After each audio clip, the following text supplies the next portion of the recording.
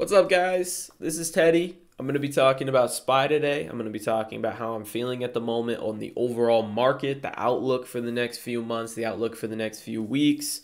I'm going to be looking at the weekly and the daily, and I'm going to be giving all of my thoughts. There's going to be a few things that are a little bit unconventional. There's going to be a few things that'll probably appeal to most people, so stick around, watch my little opinions here, see if you agree, and let me know what you guys think in the replies here. Let me know if you guys agree with what I'm saying or if you completely disagree, if you're seeing stuff that I'm not seeing, if you think the stuff I'm seeing is bullshit, whatever it is, drop it in the replies. Let's have a little bit of fun. Let's have a conversation. Let's talk.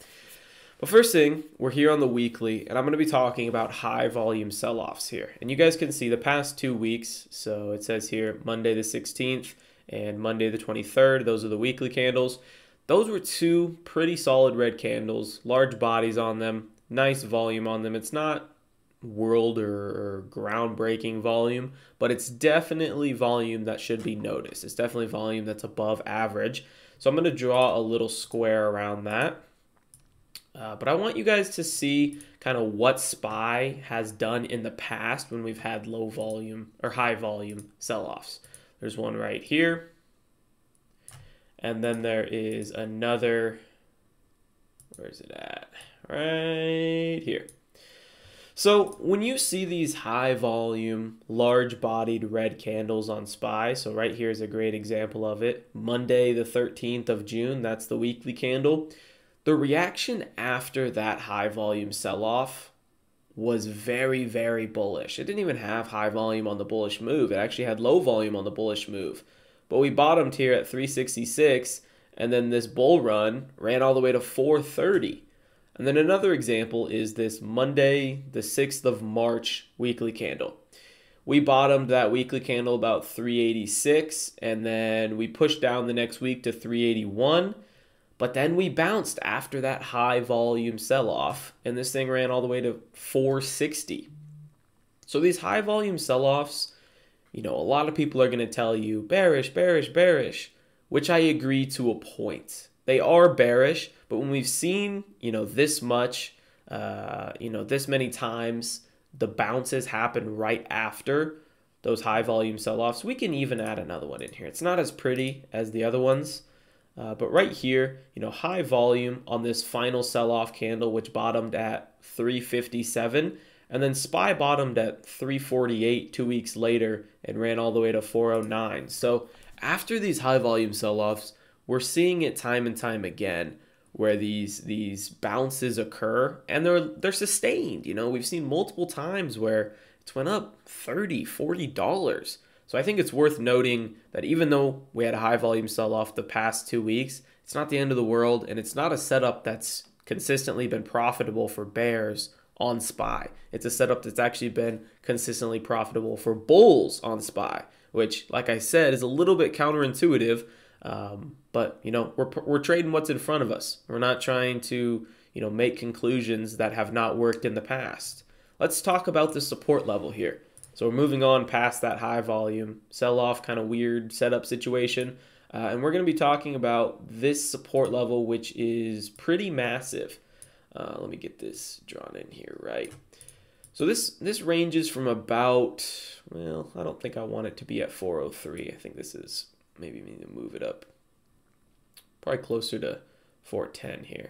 Yeah, let's move it up to right there. So this support level ranges from about, this is 408.50-ish all the way up to about 417-ish, give or take a 50 cents or so each way. But this zone here has had multiple bounces. We had one in February, one in March, one in June, one in September, one in December, one in February. And then we used it as support here in May.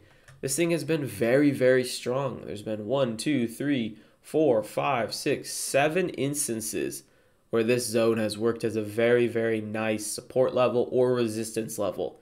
More so resistance in the past, but we know that resistance levels often flip into a support level and vice versa.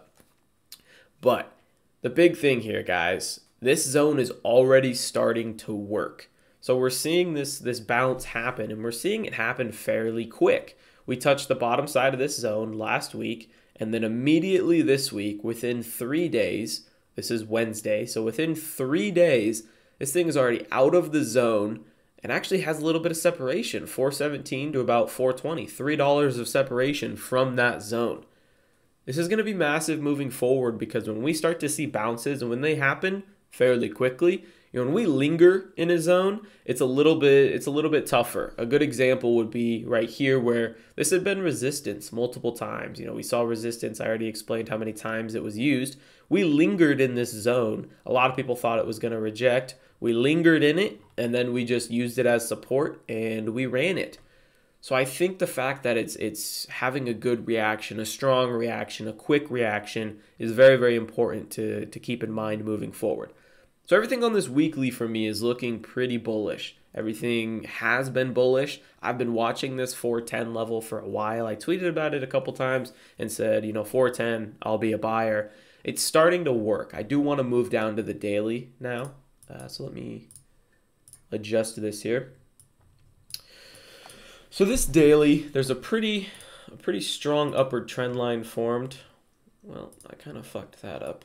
We have 3 taps on this. So we have a tap here, a tap here, a tap here. So 3 taps, the trend line is completely formed. But the thing I want you guys to notice is the amount of room we have between current price and that tap. So a current price, 420.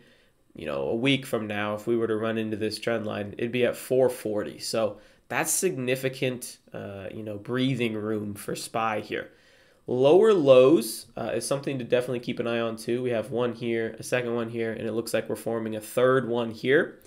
Not necessarily very bullish, lower lows, lower highs. We're seeing a trend start to form. We're also seeing, a little bit of a bear flag that was happening yesterday and the day before. It's very close to being invalidated today because when I look at bear flags, I look a little bit differently than others. I'm kind of the person who I want my flags to be a few candles. Some people really look at flags and they want them to be 20, 30 daily candles long and have this back and forth action. I'm more of a momentum where we get a flag pull and then 2, 3 candles as a pullback, and then we continue in that direction when the volume flows back in. But this, to me, this is not a perfect flag because, one, I was talking in my Discord this morning. We actually had this come up.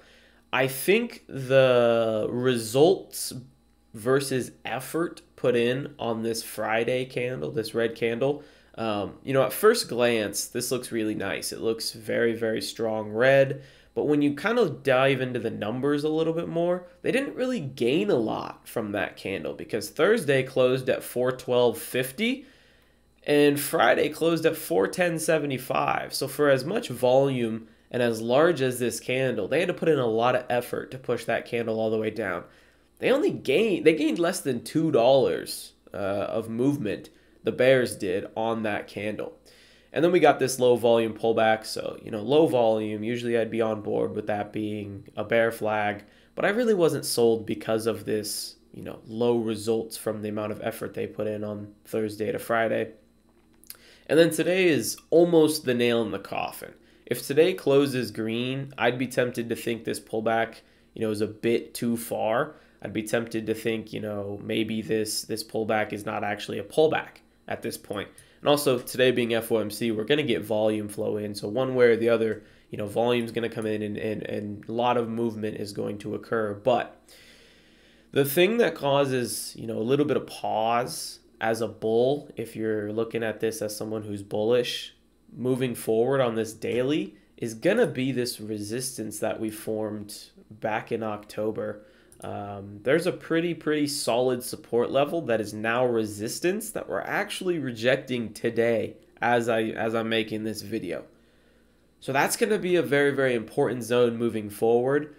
But if we look at a daily zone formed in October based on 2 bounces versus a weekly zone formed over 2 years and 7 bounces, that weekly zone is gonna trump it every single time. So I think this daily zone could get overshadowed by the bounce out of that weekly zone we were talking about on that last chart. We also have the opportunity to do something pretty damn silly here and create like a mini inverse head and shoulders. So we have a shoulder here, started at, you know, the I guess, what is that called? Yeah, the shoulder level is right about 419.38.